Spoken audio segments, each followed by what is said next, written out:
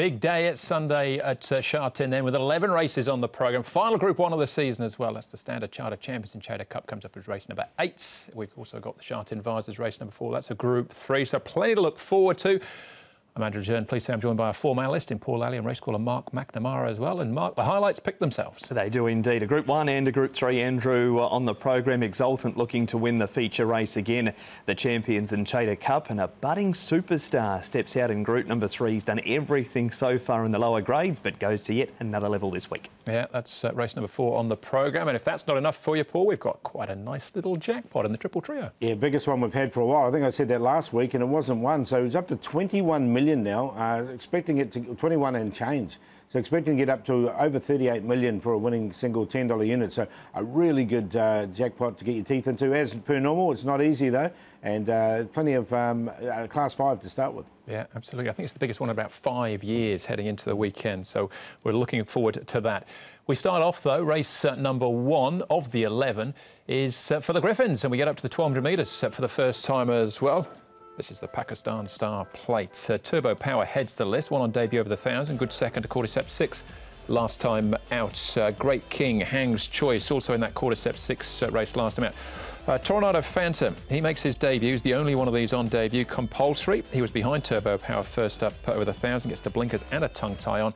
And Super Kingdom, also trained by Tony Millard, also gets the blinkers on for the first time. Karis Teton rides him.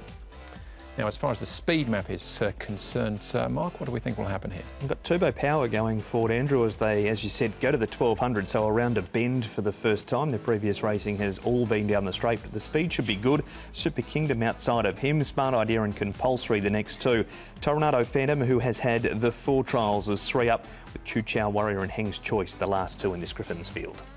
All right, we'll have a look at Tornado Phantom in a moment in some of his homework. We'll start off, though, with the last Griffin race, Paul, and this was Turbo Power finishing second to Cordyceps 6 at a massive price. Smart Idea, Super Kingdom and HK Dragon to keep an eye on. Yeah, so keep an eye on those ones. And Turbo Power, look, he won the start before. He's come out and run second now, so he's going really well at the moment. Smart Idea, he's getting there slowly. He'll strip fitter. He's had a couple of placings here, so they're definitely 2 you've got to include. You got both of them in, and you just got it checked near the line there, Smart Idea. You can see Joe having to ease off heels. Now, we don't know whether he would have beaten Turbo Power home, but it certainly cost him some momentum near the line. Yeah, he's been favourite for both his starts so far. Smart Idea, an early favourite at this stage as well. But from a different angle, Mark, Tornado Phantom, he's had 4 trials. They've all been up at Jungfrau as well for John Size. They have, and he's run third in his last 2, and he's travelled on the fence here, the great. Wasn't extended in the run home. Now, the others are race fit, Paul, and this guy has drawn barrier number 8 over the 1200 for his first start. He's trialled up okay, but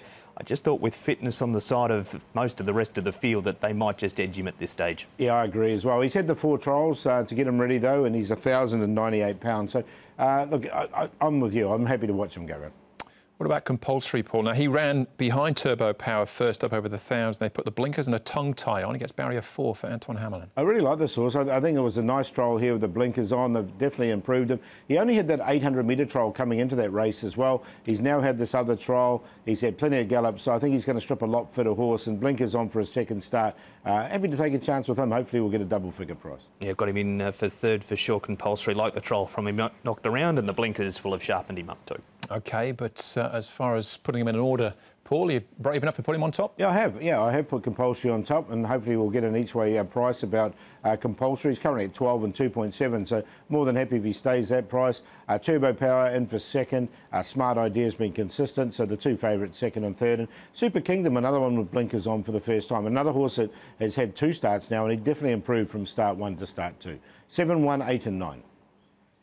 Gone Smart Idea with the pull in the weights again. A little unlucky not to get closer last time. Wouldn't beat the winner, but he might have finished a bit closer to Turbo Power. I thought they would run 1 and 2. 7 Compulsory off the back of that trial. And Great King had trialled up okay before a debut 9th behind Turbo Power. He actually went out at 4.7. Had some blood in the track here. He's been back to Jungfrau since. 8, 1, 7 and 3.